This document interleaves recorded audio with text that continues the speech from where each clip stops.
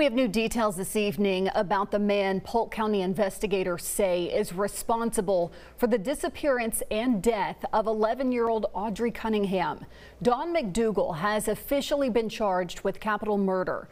The 5-day search for Audrey ended Tuesday when divers found the little girl's body submerged in the Trinity River just 15 minutes from her home. Court records show her body had been tied to a large rock with rope similar to the rope investigators saw in McDougal's Suburban during a traffic stop just 2 days prior to her disappearance. Right now, it's unclear if prosecutors will seek the death penalty, but the district attorney says she will do everything in her power to seek justice.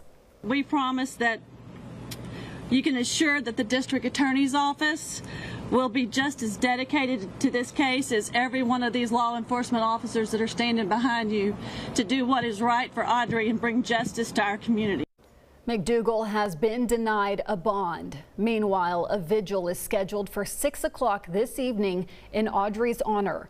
Friends and family are encouraging everyone to wear purple, which was Audrey's favorite color.